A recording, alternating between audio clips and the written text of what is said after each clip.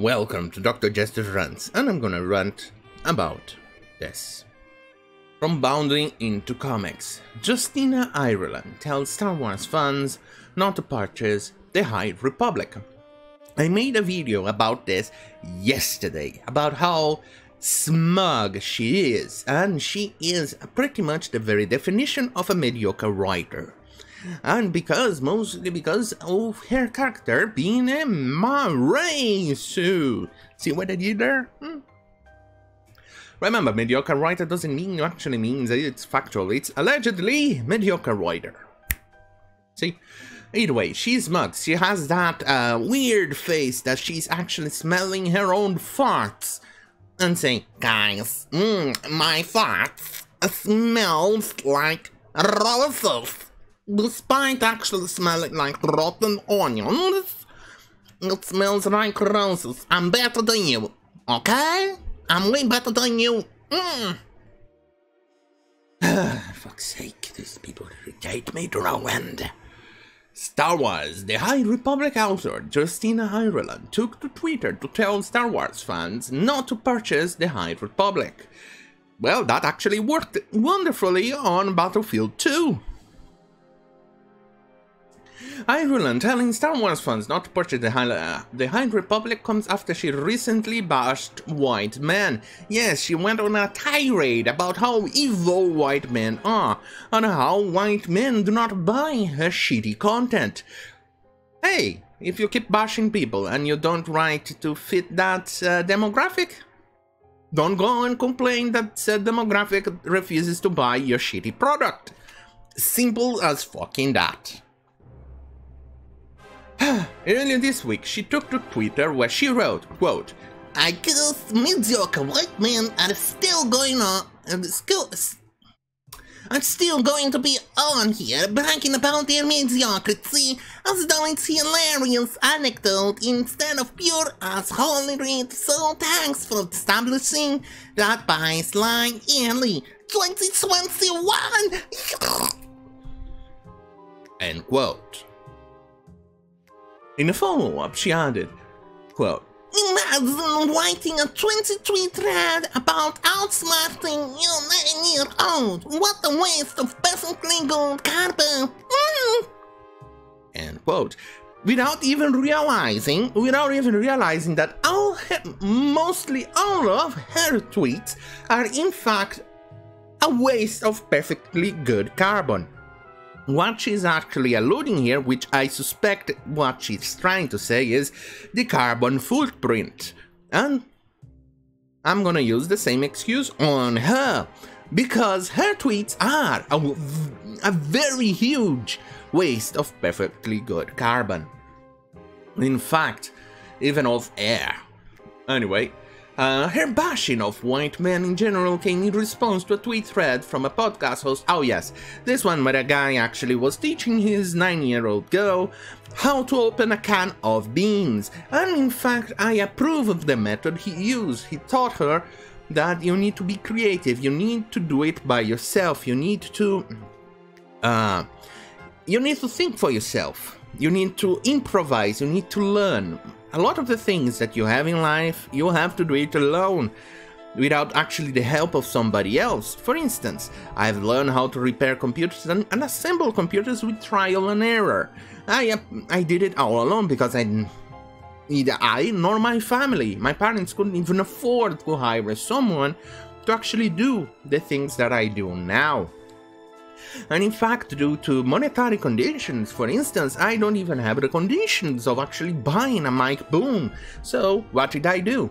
I've decided to take on woodworking. So I went around in skips around and, well, I found a lot of scrap wood and I created this. I can't show it too much because it's kind of glued around here on my do-it-yourself book stand, where it's actually holding a couple of books and a lot of games. See, this is homemade. Holding the microphone. There you go. Holding the microphone. I actually use scrap wood to do this. And a lot of the things that I've been doing, and it's because I've learned it by myself, fixing things around the home.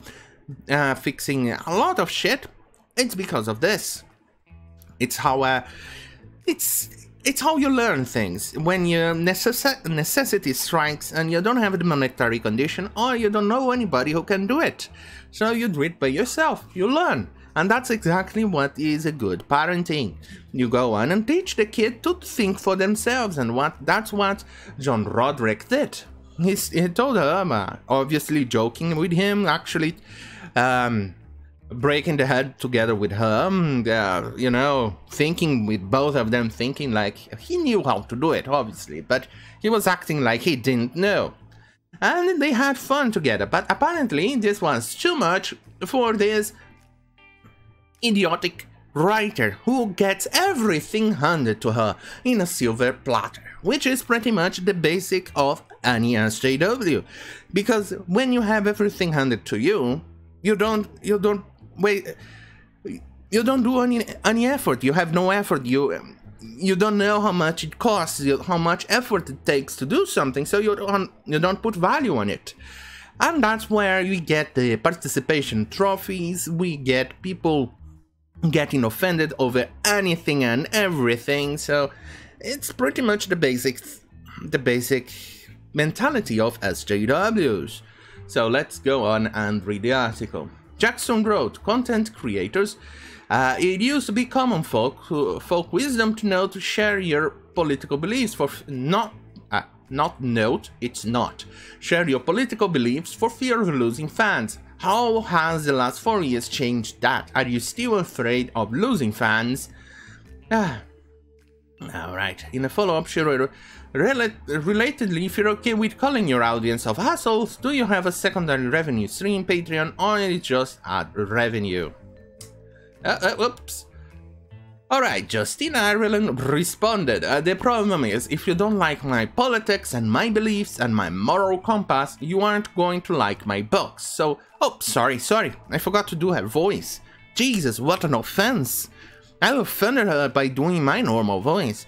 My apologies, my deepest, sincere apologies. Let me do her voice, okay? Quote, the problem is, if you don't like my politics and my beliefs and my moral compass, you aren't going to like my books. So let's go ahead and save everyone some time. End quote. She added in a subsequent tweet, quote, plus, there's like an Amazon warehouse or Starbucks on every corner now, and I've had worse jobs, so YOLO! End quote. Ireland's comments might sound familiar. It's the same advice that EA Chief Creative Officer, oh yes, they're mentioning Battlefield 5, in which they said, if you don't like it, don't buy the game. And that's exactly what people did. People did not buy the crappy game. So much so that it had a very short shelf life. Look at the disaster of the characters. Modern haircuts, a woman going the front lines which you never saw, and a prosthetic arm with the functionality kind of like a normal arm. You wouldn't see that in World War II. Even today, it's kind of difficult to get a prosthetic arm to even go or get even close to looking like a normal arm in functionality.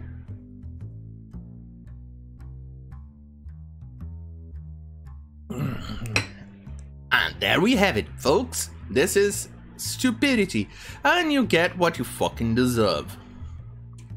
Alright, he concluded the nature of poor starting on marketing campaign. Didn't resonate strongly with whether there was this is during the launch period for Battlefield 5, which was disastrous. But even more so, this is quite interesting because Star Wars is kind of getting fucked in the butt. Because after the Disney trilogy is fucking up quite badly, with people actually actively hating the trilogies that Disney made, it used to be the prequels. But even those are miles better than the shitty stuff that Disney cooked up. And people are rightfully so upset. And then we get shit like this, with people calling for censorship, calling for others, and even attacking the main demographic that made Star Wars what it is today. And what do? It's completely fine, guys. These people don't like their IP, they don't like Star Wars, they don't like anything like that. They just get in for the money and to ruin another hobby for us, the geeks. I fucking hate this. And I think what Sophia Narwit said, and I will resonate her argument, that we should definitely gatekeep and keep these people out of our hobbies before they ruin our shit even more. With that being said, thank you for watching. Don't forget to like, share and subscribe. And hit the notification bell button if you absolutely want more of this. Talking about that, oh, here it is. Here's your reward for listening to me for 11 minutes. Oh, sorry. Much better. Especially because now it's a bit more breathable because I'm in the middle of Satan's butt cheeks. And Swamp Ass is Democrat level. Anyway, with that being said, good night.